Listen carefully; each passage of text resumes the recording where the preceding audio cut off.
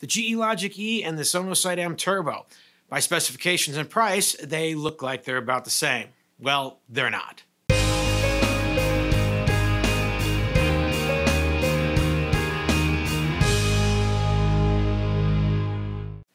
Hi, I'm Brian Gill from Providian Medical, and today I'm comparing the GE Logiq E and the Sonosite M-Turbo ultrasound machines.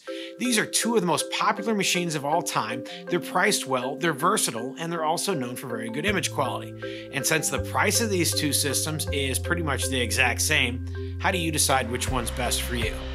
Well, I'm going to make your decision really easy by asking you just one question. Will you be using the system for more than 10 minutes at a time? If your answer is yes, you're looking for the Logiq E. If your answer is no, you're looking for the M-Turbo. Now, I know that seems really basic, but in general, your answer tells me a lot. Typically, people using a system for less than 10 minutes, they're using the system as a visualization tool, probably in a point-of-care environment. It also implies that the system will be more mobile, will be turned on and off many times during a day. It probably has multiple users, and it's being used by physicians, not sonographers. In this case, the M-Turbo was the winner. It's less complicated, it's faster, it's less complicated, it's durable, and it's easier to use. Now, for those scanning for more than 10 minutes, it tells me something different, paints a different picture. It tells me that it's more likely that the sonographer is using the system. They'll be using it all day, they're doing more in-depth diagnostics, want some more customizations, and in general, they want more control over the system. That's where the GE Logiq E stands out. Now, if your answer isn't that simple, let me go a little deeper into the differences between the two.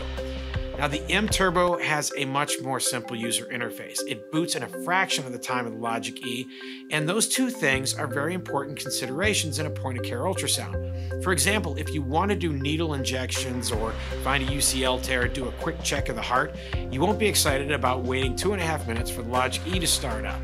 At the same time, however, if you're performing OBGYN, vascular, or doing other such studies all day, you wouldn't be excited about using the M-Turbo's keyboard for measurement tools or using its very limited optimization tools. Here, the GE is better. It's more customizable, versatile, and more powerful for more in-depth diagnostic situations. Now, this isn't to say the M-Turbo can't do diagnostics. It can, and it has good packages for that. They're just not as in-depth. The system isn't as ergonomic, and it's really not great for a full day of studies. Now, finally, I haven't really addressed image quality. Our customer feedback is pretty much split 50-50 as to which one is better. Some people like one over the other, so there's really no clear winner there. So with all that said, you don't really need to ask me which system is best for you, because by now, you already know the answer.